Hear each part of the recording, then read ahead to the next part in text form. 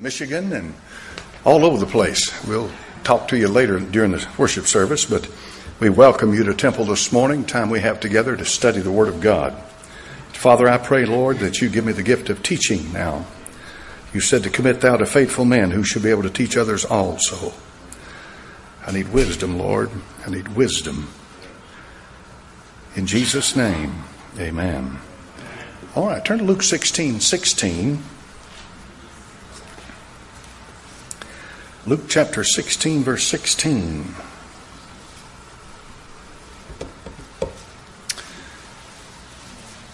The Lord Jesus Christ said, the law and the prophets, and the writings, the Navim, Ketuvim, and Torah make up the Old Testament. Three basic divisions of the Old Testament. These are divisions that have been around for a long time. This is the way the Jews observe the Old Testament. The law, the prophets, and the writings. Torah, Navim, Ketuvim. The Lord Jesus here in Luke 16:16 says, the law and the prophets were until John the Baptist. Since that time the kingdom of God is preached, and every man presseth into it. Now, and I know some good brethren, I love them, I respect them greatly, who do not differentiate between the kingdom of God and the kingdom of heaven. They make it the same, all right? They make it the same. They say the kingdom of God, kingdom of heaven is the same thing. This is a conundrum for them. How do you press into the kingdom of God? The Bible said in John chapter number 3, except you be born again, you can't even see it. You have to be born of the Spirit of God. The kingdom of God is a spiritual kingdom. Kingdom of heaven is a physical kingdom. The two of them run concurrently many times at the same time on this earth, but not always. The kingdom of heaven was what Christ preached in what we call the Sermon on the Mount. And in that Sermon on the Mount, he said, the kingdom of heaven suffereth violence, and the violent take it by force. So he told them then to be prepared, for the violent take it by force. Luke chapter number 20, he told them to go out and buy a sword. You'd be surprised at how many people have no idea that that's in the Bible. All they can quote is where smite you on one cheek and turn the other. There's a time for both.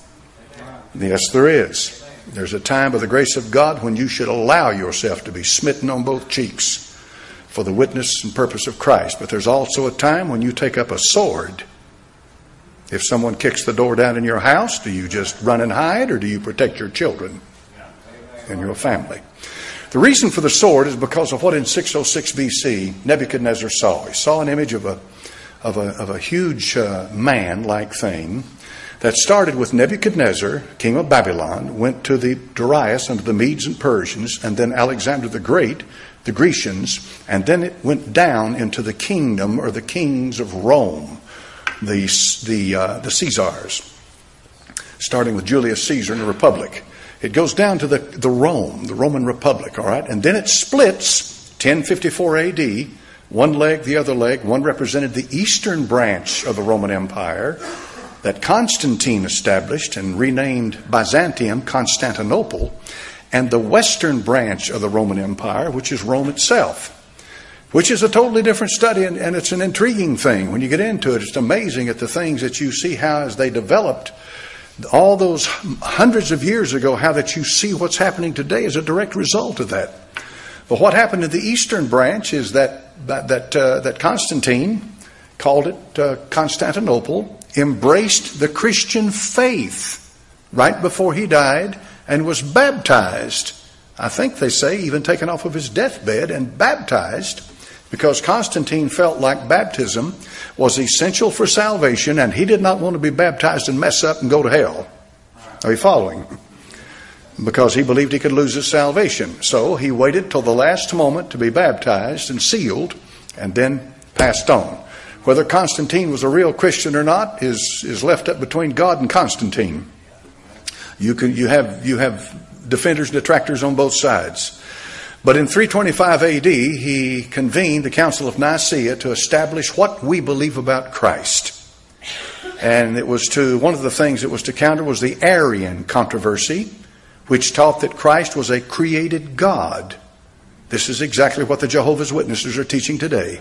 When Charles Taz Russell, back in the 1800s, Bible study gave out all of this stuff, it's like he created something. He didn't create anything. All he did was go back in time past and pull up an old, ancient Gnostic doctrine, because it's Gnosticism, that Christ is a created God. The Gnostics believe that the Jehovah of the Old Testament is the demiurge. He's a created God, but doesn't know it. But let's stick with our subject. We come down to Rome, and Rome is split into two legs. And then at the bottom of the legs, you have the feet. And the Bible says in the book of Daniel, chapter number 2, the feet is clay and iron. And it says something strange about it. It says, and they shall mingle themselves with the seed of men. The seed of men. Genesis 3:15, the seed of the serpent. Now we have seed involved. And I told you just a few days ago how the Bible said he shall see his seed, his children, and prolong his days, referring to the Lord Jesus Christ. Those that are born of the Son of God, which gets into the bride of Christ and who you are and your identity.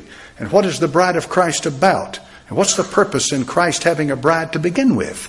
Why does Christ need a bride? Why does Jehovah need a wife in the Old Testament? See, there's reasons for these things. So we come down to the end time, when the end of the times of the Gentiles, when you have an image standing on its feet, and its feet is a mixture of clay and iron. Iron is never set in a good context in the Bible. Not one time. All through the Bible you find iron, but it's never in a good context. And so we have iron mixed with clay. They shall mingle themselves with the seed. Now I'm going to get into a thing with you this morning to kind of give you an idea of what's going on when we're talking about seed and who we are. Now we just celebrated July the 4th, 1776. What happened July the 4th, 1776? We declared our independence. Now, Great Britain didn't hand it to us, right? It took 8 years. Have you ever been in London on July the 4th? I doubt if they're doing much over there on the 4th of July, right?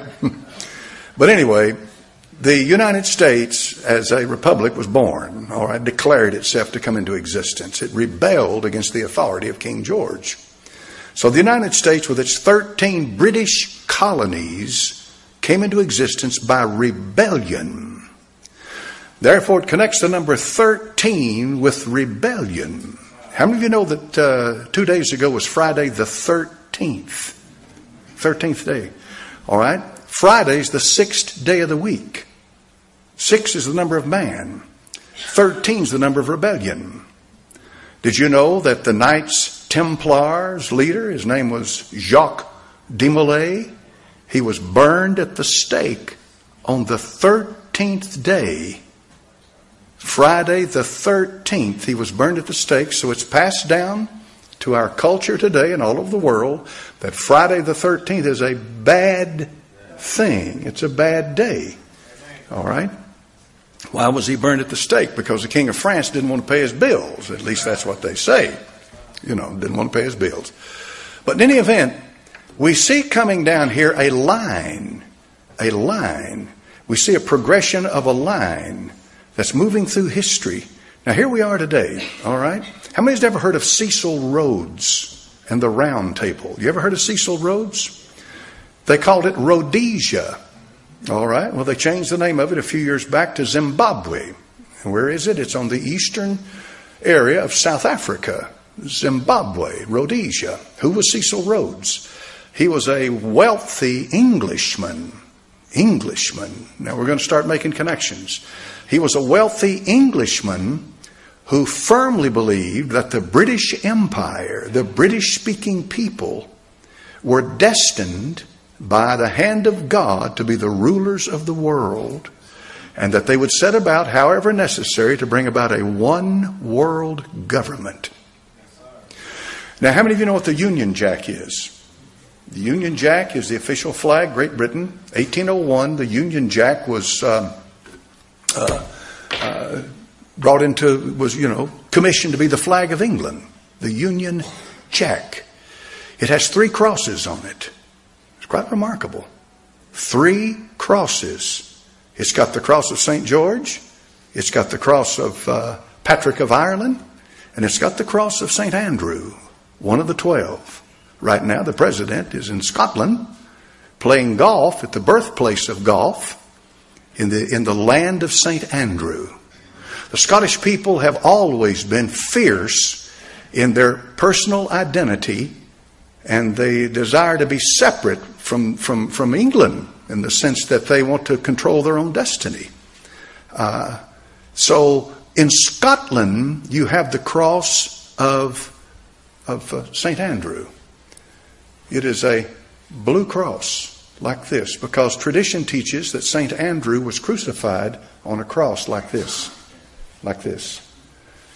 In Ireland, you have a red cross, just like St. Andrew's. Patrick brought Christianity to Ireland. Drove out all the snakes, they say. That, of course, is tradition. I've been checking around. Does anybody know if there are any snakes in Ireland? I've been there. I'll tell you this right now. Ireland's a beautiful place. It is beautiful. It's called the Emerald Isle. I went to the castle of the Blarney Stone. These people were lined up, and you have to bend over like this to reach up and kiss the Blarney Stone. And they said to me, "You're next." I said, "No, thank you." No, thanks. I'm not going to kiss something that 10,000 people have just kissed. Are you? Anyway, that was, I'll never forget that castle, the Blarney Stone. It was quite a thing to see. But anyway, St. Patrick brought Christianity to Ireland. Now, St. George is supposed to be a Roman soldier who was of Greek descent, who was martyred for his faith in Christ before Constantine, while the Christians were still being persecuted.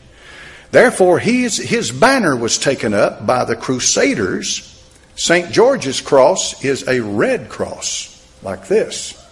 Now, it's not a cross with a bar at the top, down a little bit ways from the top, but it's in the center. How many's ever seen a flag with a red cross on it like that? How many's ever seen a picture of a crusader and they carry their banner and it's a red cross? That's St. George's cross. They fight under that cross. Now let's put this together. We've got a cross in Ireland, we've got a cross in Scotland, and we've got a cross in England. We've got three countries that come together, three identities that come together, create the United Kingdom. All of them fly the banner of the cross. It almost make you think that they got something to do with Christians, wouldn't it? They do. Officially they do. Did you know that when Queen Elizabeth was crowned as the Queen of England, Queen Elizabeth II was crowned as the Queen of England, she sat on a throne that had a stone beneath it? The stone of Scone, they call it, or the stone of destiny. So what stone is this? Tradition has it that stone was the stone that Jacob lay his head on in the Old Testament, and that it was carried by Jeremiah and the daughter of Zedekiah, king of Israel. It was carried by Jeremiah, Zedekiah, and Baruch, his scribe, into England. So now we get into it. We've got a connection here with England and Christianity and Judaism that you don't find in the United States. Now, how many of you believe that everybody has an eschatology? That's the doctrine of last things. Eschatos is the Greek word. It means last things. All right. Eschatology is the doctrine, study of last things. I'm premillennial. It doesn't mean that I can't fellowship with a post or amillennial. I know some good people. I know some preachers in this town that are amillennial, postmillennial, and they're good men. They love the Lord. No question about it. I can fellowship with somebody whose eschatology is different from mine. I can't fellowship with somebody whose theology as it relates to Christ is different. The Lord Jesus Christ is God Almighty. If you don't believe that, you're not my brother. See? But anyway, I'm premillennial in eschatology. That means that I believe that the world, evil men and seducers shall wax worse and worse, deceiving and being deceived. And that the only thing that's going to change this world is the appearing of the Lord Jesus Christ physically, visibly, to bring his kingdom with him. Now, an amillennial means no millennium. And that was pretty popular in mainline Christian denominations in the country. They believe that the millennium was a spiritual time on earth when Christ was reigning through his church, and it was a kind of a spiritual reign. But post-millennial, this is the one we want to deal with. This has to do with Cecil Rhodes. Post-millennial is the idea that the millennium is going to be a time when the church has brought the world under the canopy of Christ and has converted the world and brought it into salvation and knowledge of the Lord, and that once it does that, that the earth or the world is going to be changed. It's going to be turned into a utopia. And then when Christ comes back, he takes his kingdom. They'll just hand it to him. They'll hand him a kingdom that they have prepared for him, and he'll come and he'll reign over a converted world. If you've been saved any period of time, you know better. The world is converting the church. The church is not converting the world. All right. Herbert W. Armstrong, in his booklet, The United States and Britain in Prophecy, the story of Jeremiah's journey to Ireland with the daughter of King Zedekiah of Judah, comes to life under the author's pen. Here's what he says. The real ancient history of Ireland is very extensive, though colored with some legend, but with the facts of biblical history and prophecy in mind, one can easily sift out the legend from the true history in studying ancient Irish annals. Throwing out that which is obviously legendary, we glean from various histories of Ireland the following. Long prior to 700 BC, a strong colony called Tuatha De Danann, tribe of Dan, arrived in ships, drove out other tribes, and settled there. Later in the days of David, a colony of the line of Zara arrived in Ireland from the Near East. What we have then, according to this, is that England has become the place where the 10 lost tribes and others, as it relates to Israel, have gone. Now, they don't stop there. They don't stop there. Joseph of Arimathea. How many of you know who that is now? Joseph of Arimathea. We think that that is his garden, which is called the Garden Tomb. I've been there 6 times. It's a beautiful place. We can't prove that that's the tomb Christ was in, but it's right next to a defaced rock that looks like a skull. And you can see that skull from the northern wall of Jerusalem. And when that British general looked across there, Charles Gordon, he saw that and he said to himself, man, that looks like a skull. And so they called it Gordon's Calvary. By the way, Charles Gordon was a Christian. And a lot of those British, a lot of the Brits are. No question about that. I mean, this, you know. But anyway, the idea is that Joseph of Arimathea went to England, and there's different stories. One of them goes like this. Joseph of Arimathea went to England and carried with him the Holy Grail. The Grail is the cup that Christ drank the wine out of at the Last Supper. Carried that with him to England. Another take on it is that Joseph of Arimathea and the Lord Jesus himself traveled to England. And obviously before the Lord was crucified, but he traveled to England. And the reason for this is because the Lord Jesus was giving his approval on the fact that England is the location of Israel, of the Old Testament. Now, here's where it gets sticky. Now, follow with me. This gets sticky. It gets real sticky here. How many of you know what blood libel is? You ever heard that term, blood libel? Well, through the Middle Ages and the Dark Ages and so forth, the European powers, the European people accused the Jews of stealing their children and draining the blood from their bodies and drinking that blood out in the forest, because they said that the Jews were the seed of Satan. Now meditate on that for a moment. Start putting this together.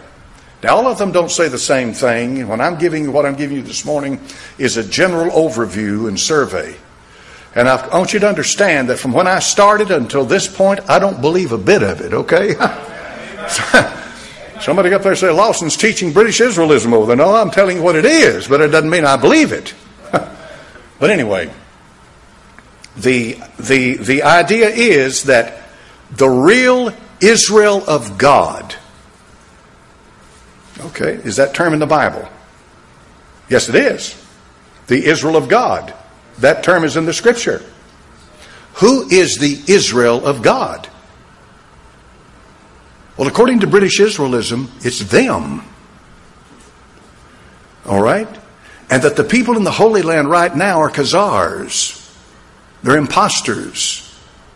They're not part of the real Israel of God. Therefore, they are the seed of the serpent.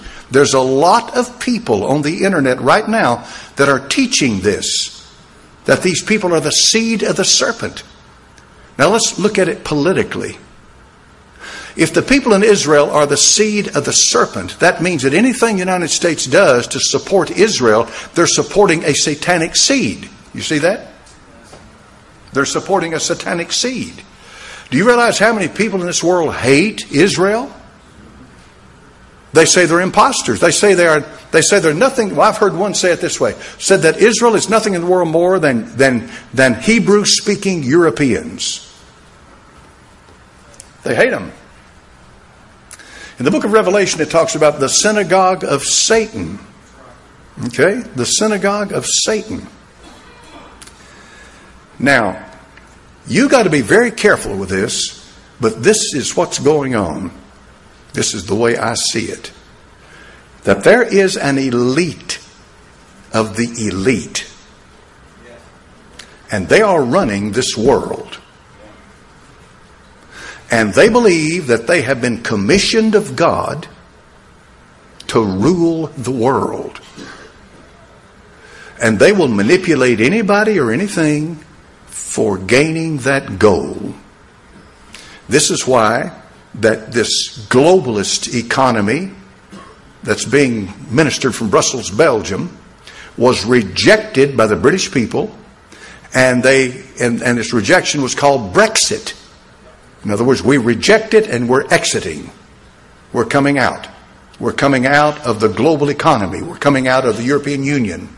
We'll make our own trade deals. You remember when Obama went over there and talked to the British Prime Minister, and the Prime Minister was asking a question in reference to Brexit, and Obama said to them, we can't deal, in other words, to paraphrase him, we're not going to deal with you directly as a country, England. We will deal with you through the European Union. That's what Obama said to them. You know why he said that? He's a globalist. Now we have Donald Trump, the President of the United States, who right now is working feverishly to establish a trade with Great Britain. Because the United States is the largest trading partner of Great Britain. So what does that make Donald Trump? He's not a globalist. Do you want to know why they hate him? They don't hate Donald Trump because he had some tryst with a prostitute years ago. He didn't go in as the pastor of America. They don't hate him because of his position on social issues, stuff like. Here's why they hate him. They hate him because he is not one of them. He's not a globalist. That's why they hate him. So what does that mean? It means that globalism has taken a setback. And it's going to be very interesting to see what takes place in the near future. Be very interesting to see what they're going to do. Because globalism is the idea that the whole world is going to have one trade, one religion.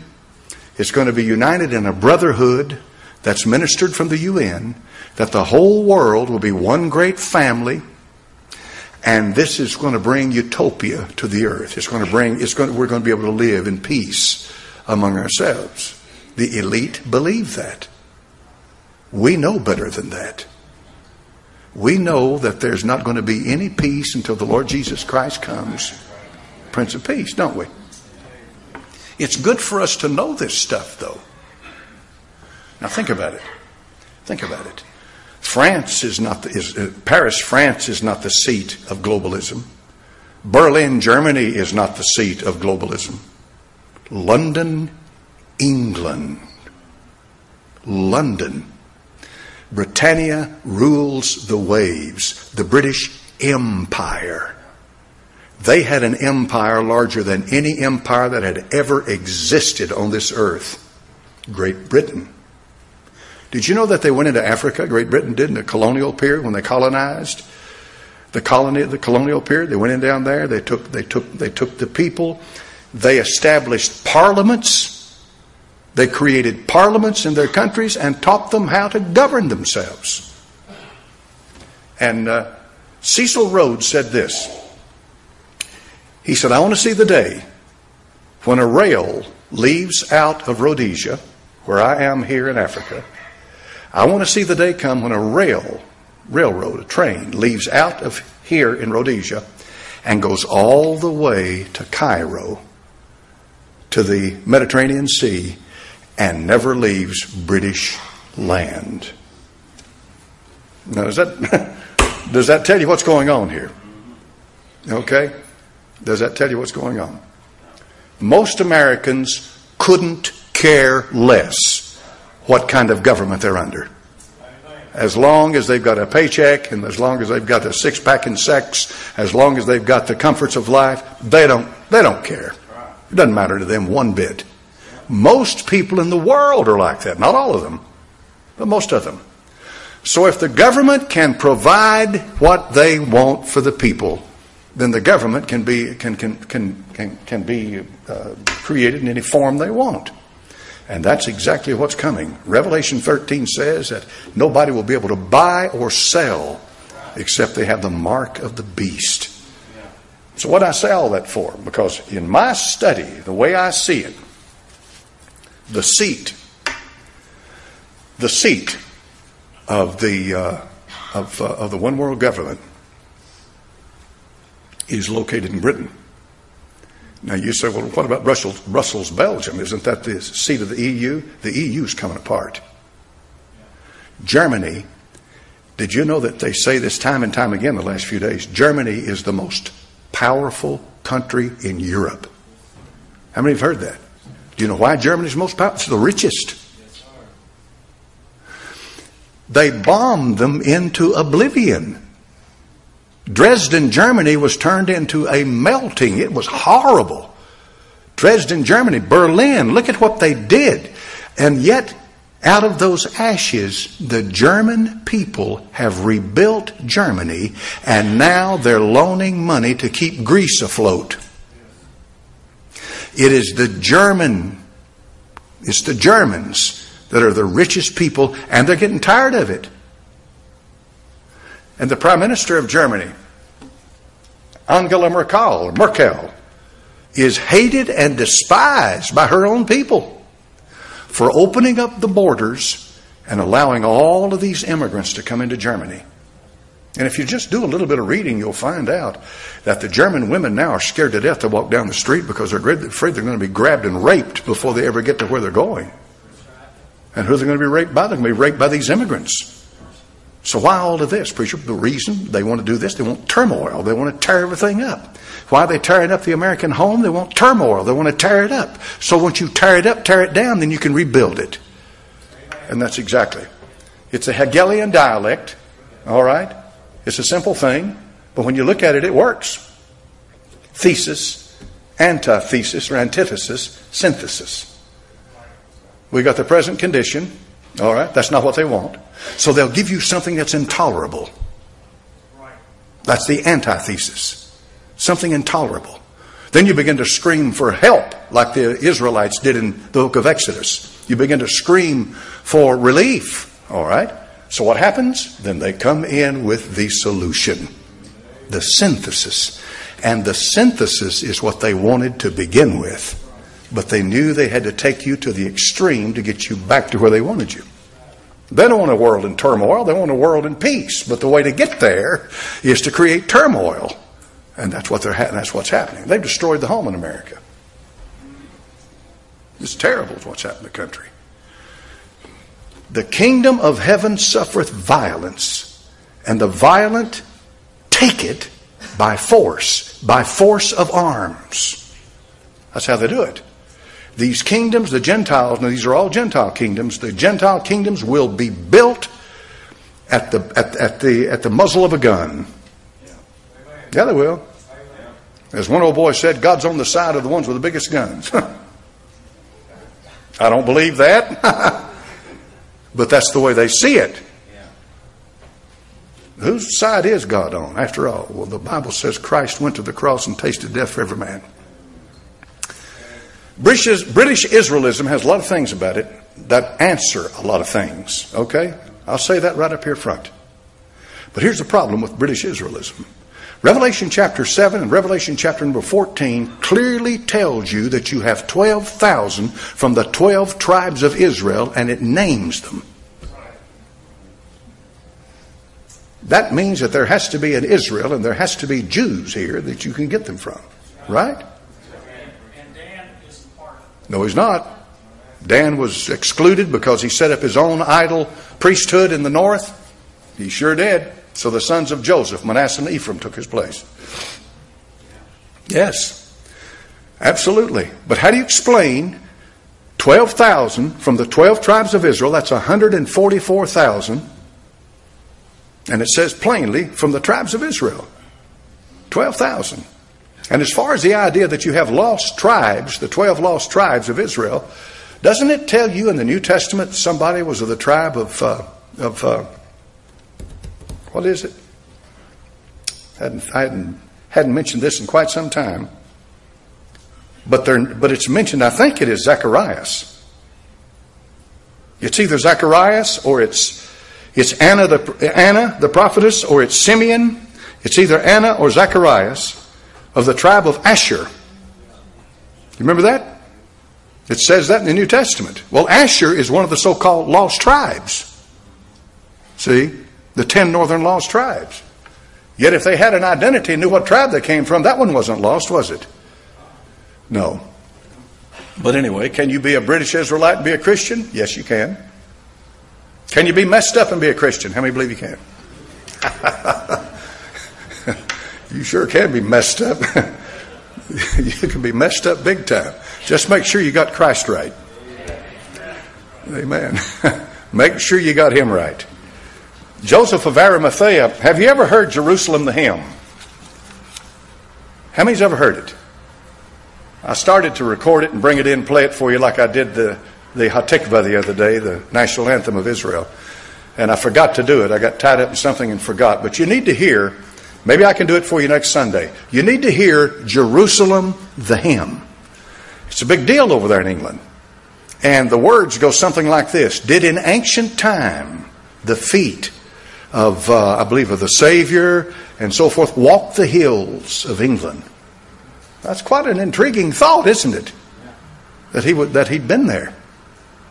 You see the point? My point's this.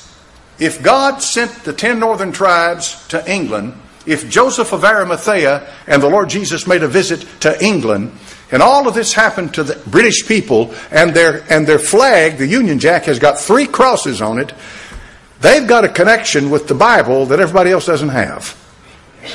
And so when Queen Victoria ruled over the whole world, because she did at one time, when Victoria was the queen, the sun never set on the British Empire, then she was simply fulfilling the mandate of God to the British people. And they believe it. They say that Winston Churchill and Franklin Roosevelt had a big falling out.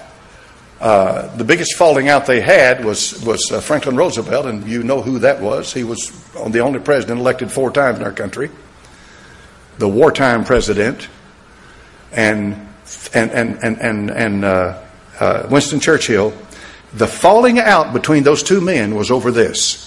Winston Churchill believed that the British people had a right to rule the world with an empire. He wrote a massive volume called The History of the English-Speaking People. Churchill did. And, of course, Roosevelt didn't buy into that. Where do you stand this morning? What's our purpose on this earth? Is our purpose on this earth to tear down kingdoms, sedition, to overthrow them? Or is it to convert people to Christ? Is there a difference between the kingdom of heaven and the kingdom of God? Yes, sir. Yes, sir. There's a big difference. What is the kingdom of God? Preacher, it's a spiritual kingdom that can only be entered by the new birth. No other way. All right, well, I'm done. I've talked enough. I'm hoarse. I've been up here rambling on for 40 minutes nearly. Anybody have a question about what we've covered, and we'll let you go.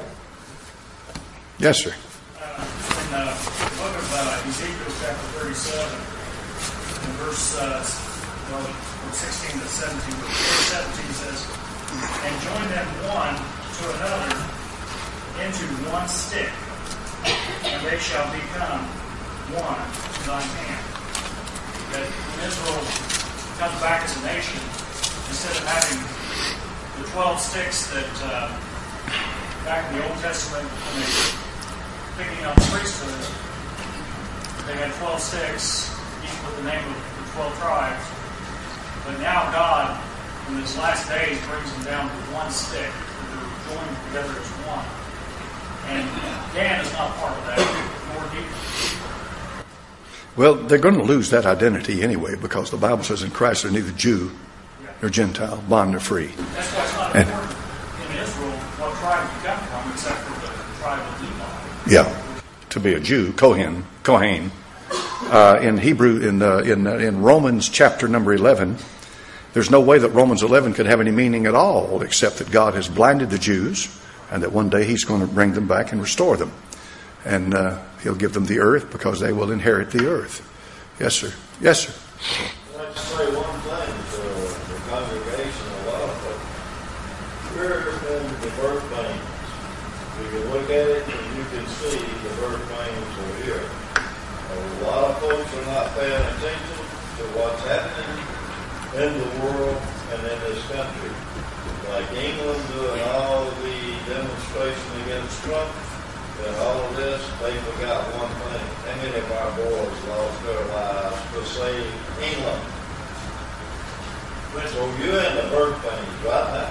The day after the demonstration, England had another demonstration as pro-Trump. Yeah. That they didn't quite cover. Yeah. Well, I saw a video clip of that first demonstration, and it had, some of them were carrying big signs that said LGBT. You know, the LGBT community. That crowd is the left here in this country, progressive liberalism. That's all they are. They just happen to be Brits. Same crowd. Yes, sir. You were talking about Germany and dealing with Israel. If you remember back the 6th of the submarines that Israel purchased, they purchased them from Germany. Uh-huh. And if you'll take a look at Germany now, they're the most advanced. They may build and sell the most advanced helicopters in the world, the most advanced ammunition in the world. And if you ever pay attention, like when you get into an elevator, look at the Thurstenberg. That's a German-built elevator, and one will have to say the geometry up at the top with half of the German life, not the full of it. But if people know that they're looking at those birds and things of that nature, they'll just put that out on the side. Yeah. And if you take a look at the Brits, I flew there to do Armstrong's books away. Uh-huh. Was a guy that they used to, if I'm not mistaken, own every canal or port in the world. They lost power on that, if I'm not mistaken on that. And they said something that says on Britain, they own the Panama Canal, all of them, if I'm not mistaken. They just didn't control the food, I think, these days. Well, it's when you look at Great Britain, look at how small that island is. You think about this now. Look at this small island over here, and the power that they have projected throughout the world. It's mind-boggling. Really. I mean, how many Brits are there right now? 35 million, 60, between 30 and 60 million. I forget the number the last time I saw. But the whole purpose of England is that whenever they created or wrote or translated the King James Bible, that's when they gained all the power. They weren't nothing before the King James Bible. And then when they turned their back on the King James Bible, that's when they ceased to be a world power. But they still have the World Bank. And that's where When they came out with that white paper and reneged on the Balfour Declaration, They went straight down. They lost that. One thing you need to really pay attention to is the pipeline that Russia has coming in. This whole thing's going to be fought over oil. That's where it's going to be. Okay, the pipeline's coming in there. Trump mentioned, why don't you buy your natural gas from us? All Russia wants to do is control your fuel. And it's coming into Europe. So therefore, Europe, depending on Russia, and Russia can take the title off whenever they want to. They spend a lot of time, a lot of money putting in the pipeline into Europe. Germany right now is buying all of their products and stuff from Russia. Well, they have to buy. They have to, because they're an economic powerhouse. They're a manufacturing dynasty. Germany, I mean, they're building, and making. You know, it's quite a thing. They sent the smallest drill in the world, drill bit. Sent the smallest drill bit in the world to Germany. Germany drilled a hole in it and sent it back to them. Yeah, the world supply is don't realize that in 2015, Putin was the world czar over oil by OPEC. All the OPEC nations turned over their power to him. Well, I'm not German. I don't have a speck. I reckon have a speck of German blood in me. I don't go back. My daughter gave me a thing on Ancestry. Bought it for me for my forget what it was for. But anyway, scared to death to go into it, because all I've ever known is bootleggers and bank robbers in my outfit. So I'm no telling what you're liable to find. Oh me, I'm glad I'm saved. Hallelujah. All right, we'll have a word of prayer. We'll let you go.